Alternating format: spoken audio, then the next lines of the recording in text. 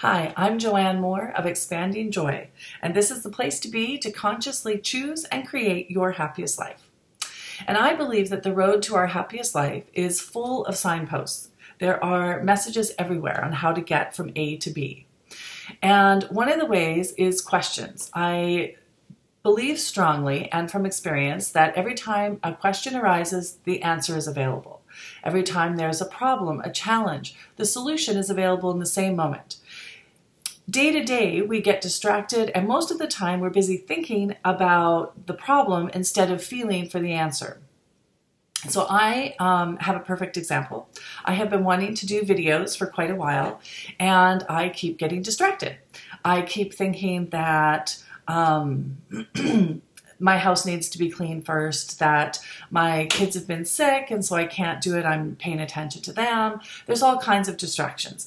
And today when my daughter woke up with the flu, and I was in the shower after helping her this morning and thought, okay, I'm just going to put these videos off for another day. What's one more day?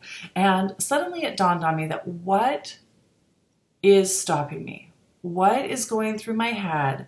What is it that's having me have the excuses be okay?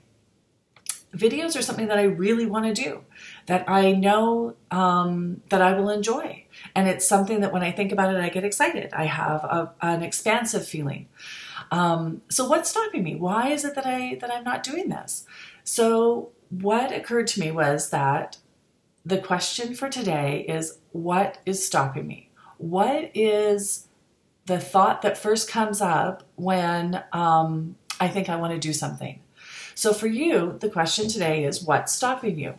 First, what is it that you really want to do? What is one even small thing that you've been thinking of lately that, you know, I would really like to go do that. I'd really like to go sit at the beach and eat an ice cream cone. I would love to have a movie marathon with my kids or my husband. Any of those things. For me, it was making movies. So the question is, what do you want to do? Now, the tip for having the answer is the next step. So for me, the answer is always internal. The answer is never going to be outside. It's never going to be in what somebody else tells you to do. It's going to be the internal dialogue with yourself or with your heart. Your head is going to have all kinds of excuses. That's my ducks aren't all in a row. But what is it that comes up? So you need to take a moment to just really get centered in your body, put your feet on the floor, and ask yourself, now, I really want to do this thing. I really want to spend more time with my family. I really want to take a day off and play hooky. I really want to push that extra mile to get that bonus at work. And then notice what happens in your body. What thought first springs to mind? What is the but that occurs to you? And when you have that but, I can't, just almost put it in your hands. Well, thank you. Okay, I hear you. It's going to keep playing again and again until you hear it, until it gets recognized. For me, it was the fear of not being good at what I'm doing. It's the fear of, you know, if you put it out there in video, you can never take it back. So if it's not good, then people are going to know that you're not very good at this. And I just had to go, you know what, thank you. I appreciate you trying to save me from embarrassment or from perceived failure. That part of you is really there as a safety net. It's trying to help you. So when we acknowledge that we heard it, we acknowledge that it was trying to help us, not hurt us. For today, just thank that message. Let it know that, you know what? I appreciate you so much for keeping me safe in the past. I know that at some point, embarrassment was a worry for me. And today, you know what? I have some more tools. I have fewer more skills than when I first felt that. And so I think I'm going to go ahead and do it.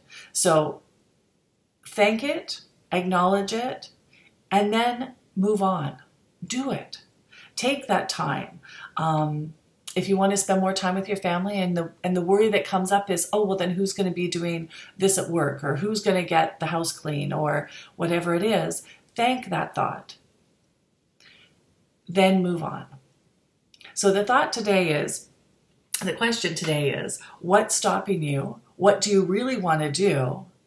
And then what are you going to do to move on? What action steps? Once you acknowledge what is stopping you, then the next thing to do is take an action step, because that will cement in you that, you know what, that you can get past that